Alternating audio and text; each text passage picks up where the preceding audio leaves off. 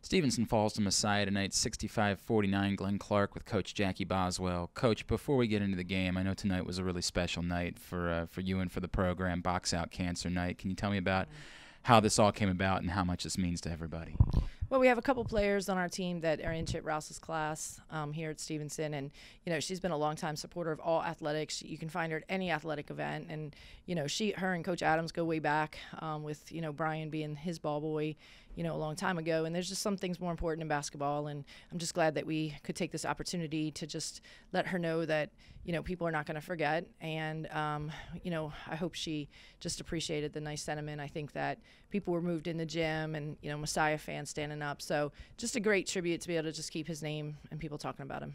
Importantly, too, raising some money tonight, and that's a really good thing for the St. Joseph Medical Center. I know, obviously, a disappointing result, but certainly you're up against a heck of a team tonight in Messiah. Yeah, I mean, they're good. They, they don't get rattled. We got up on them pretty good. I thought we came out of the gates really strong, which is a positive thing. So we got to carry over. We got to use that a little bit. But they're confident. They stay confident. I think at some point we just got to match their confidence a little bit.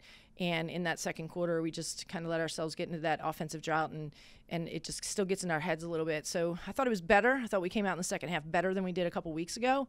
So again, we still got some time, and we still got some business to take care of. So with that in mind, 3 games left in the regular season. Still everything's in front of you as far as getting towards the postseason.